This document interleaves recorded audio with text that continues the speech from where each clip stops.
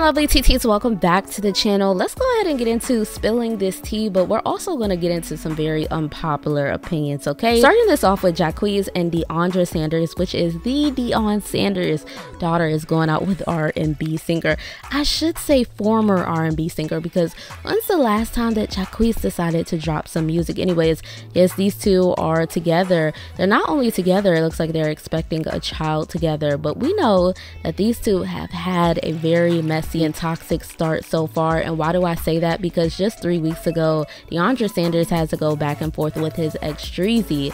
Now, why was she going back and forth with Jacquees' ex Dreezy? Because Jacquees was caught cheating on his pregnant girlfriend, Deandra Sanders, texting Dreezy saying, "I don't want her, I want you, a baby don't make a family," all of this embarrassing stuff. And yes, Dreezy decided to expose those text messages and to post them on Twitter just to get back at his pregnant girlfriend, Deandra Sanders. Well, now these two are back together. I can't say if it's for the sake of them having a baby together, but they are back together, and it looks like they're on vacation with each other. All Jacquees has been doing is posting Deandra nonstop. I guess he's trying to prove his love for Deandra and prove that he's actually sorry for what he was doing.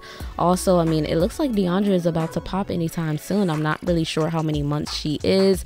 I haven't seen her post when her due date is, but definitely seems like that baby is coming fast. And the only thing that I will have to say for Deandra is that Jacquees wanting to work things out with her seems very second place-ish. You know, if you guys get what that means. And what that means to me basically means, oh, I couldn't work things out with my ex, can't be with the woman that I actually want to be with, so I might as well be with you. Because from what he was texting Dreezy, he really wants him some Dreezy, and that's just what I believe. To have this woman pregnant at home, you know what I'm saying, worrying and arguing with your ex, and for you to be texting your ex that you really want your ex, is given that the only reason why Jacquees is not with Dreezy is because Dreezy didn't want him back. Dreezy said that she had to end things with Jacquees because he was constantly cheating, like he did on Deandra Sanders. And this just goes to show that it's a pattern with people who lie and cheat. They go into the next person and the next person and the next person,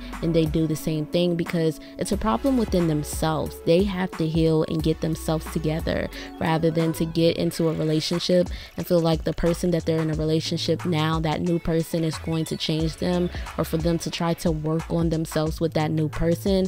I really believe in that person needs to do the work alone, because while you are with a person who is a liar, who is a cheater, yeah, they may change in the long run, but it might not be for you. And also, if it is for you, you're going to be the punching bag until they finally get it together.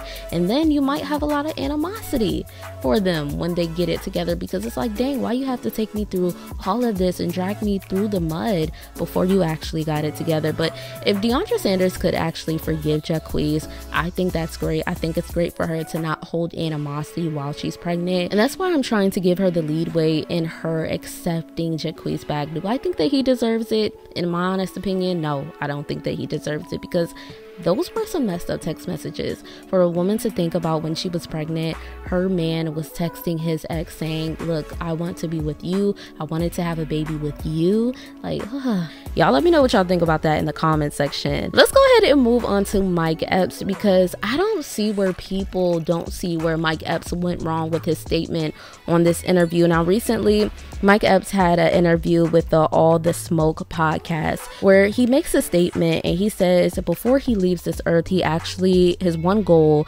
is to treat a woman 100% right. I'm gonna repeat that. Mike Epps said before he leaves this earth, he wants to treat a woman 100% right. That is one of his main goals. Now, when I seen this posted onto the blogs, I seen some people in the comment section saying that they didn't understand what Mike Epps said wrong within that statement. But then I thought again, maybe the people who are saying that don't understand that Mike Epps has a wife. And for the people who actually understand that he does have a wife, I don't see how you don't see that statement is wrong. I mean, first of all, let's get into the fact that he's just saying a woman in general, which could kind of mean and insinuate that he plans on dating or having someone else after his wife. Also, instead of just saying a woman, he could have mentioned his wife. Like, a better statement would have been, before I leave this earth, I plan on treating my wife 100% right. And then he could have followed that up with saying, I feel like I treat my wife probably like 85%, maybe 90% good, good, but I want to get to a point where I'm treating my wife 100% great. Third of all, how could you not think of your wife or saying anything about your wife before or after that type of statement? Like, when you're talking about treating a woman 100% good, how do you not think about your wife? Like, I really believe that there's some men who forget that they're married versus there are other men who are married and all they do is talk about their wife. Like, I honestly feel like you can tell when a man is in a happy marriage because it's always my wife, my partner, my partner. But then when some men forget that they're married, or maybe not in the happiest marriage ever, or they're not 100% happy in their marriage, they kind of forget they have a wife, to where they make a statement and they're like, oh shoot, I forgot I have a wife. And I feel like unfortunately Mike Epps is one of those guys. He forgot he had a wife in the moment. He got comfortable in that interview. He made that statement. Later on, guess what? He had to apologize to his wife. His wife most likely made him apologize.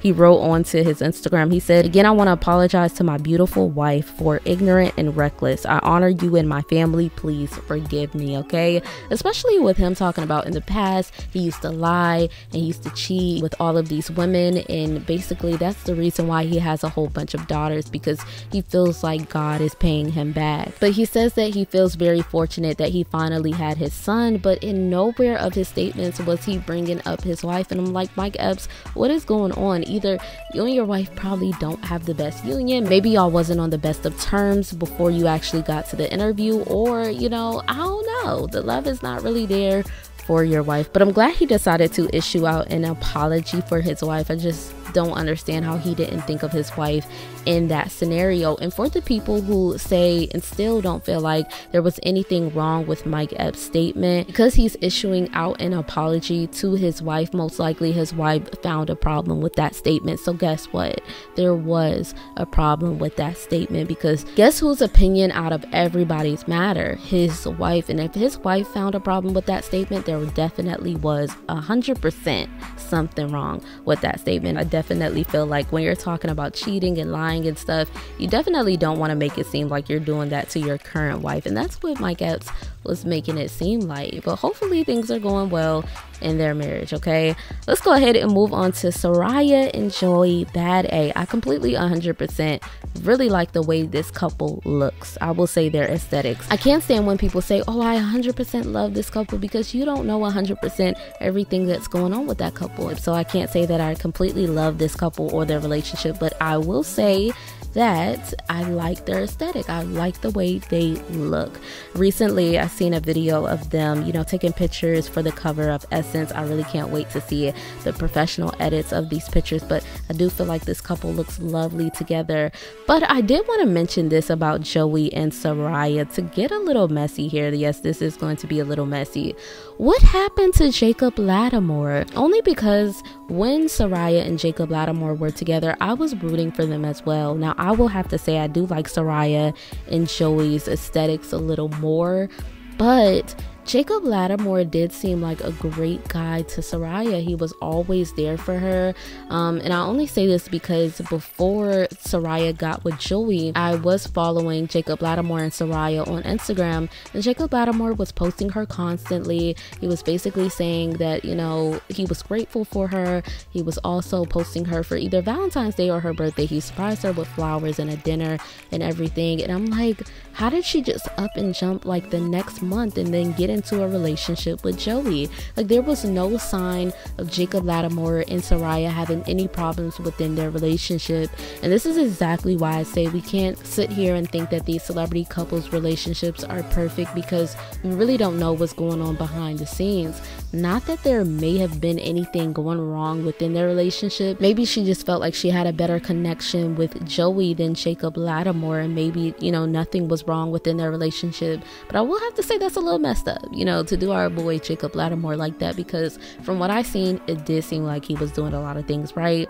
Look, to each their own. Maybe there was some things going on behind the scenes, but y'all let me know, you know, check on Jacob Lattimore, check on how he's doing, because that was completely out of nowhere. Like, them breaking up and then Soraya popping out with Joey, completely out of nowhere. It seemed like it was a week later and she was with him. Maybe her and Jacob Lattimore had a publicity stuntish relationship. Let's go ahead and move into our last topic, which is going to be Yungmiami. Will Yungmiami be able to revive her career? Now, we know in a recent Diddy lawsuit that was put out by one of his producers, Yungmiami's name was mentioned in this lawsuit. Now, it wasn't really specifically talking about Yungmiami. People were saying all sorts of things about Yungmiami because they're like, look, you wanted Diddy so bad, and now this man is tarnishing your name and making you look bad because now your name is in a lawsuit. Well, we know that Yungmiami's show on BET is coming out sometime soon, and we're wondering, can she revive her name? She recently posted onto her Twitter and she said, y'all about to know the real me real soon. Y'all think y'all love me now, just wait. And then she said, yeah. So obviously a lot of her fans and a lot of people are anticipating her show. But with Yungmiami, I would be very careful with this show because this is her time to revive herself and for her to let her fans get a chance to really get to know her for who she is. And you know, like I said, if I was Yungmiami, I would show that I'm a great person in this show because now people are looking at you like Diddy got you out here doing all types of stuff. You running under Diddy. Now we know everything that Diddy was doing. Most likely he was getting you to do the same stuff, and now your name is in a lawsuit. Yeah, a lot of people decided to unfollow and didn't want to, you know, support Yungmiami anymore. And with this show, like she said in her tweet, if this show is really going to get people to love you, you better make sure everything is on point, because people started to look at Yungmiami crazy after those Diddy lawsuits. But y'all let me know what y'all think about this in the comment section. Once again, thank you for watching Room for Tea. Make sure you like, comment, subscribe to my channel, turn on your post notifications so you're notified every time I upload, and follow me on Instagram at Room for Tea with 2 A's at the end. I'll see you guys in my next video. Have a blessed rest of your night.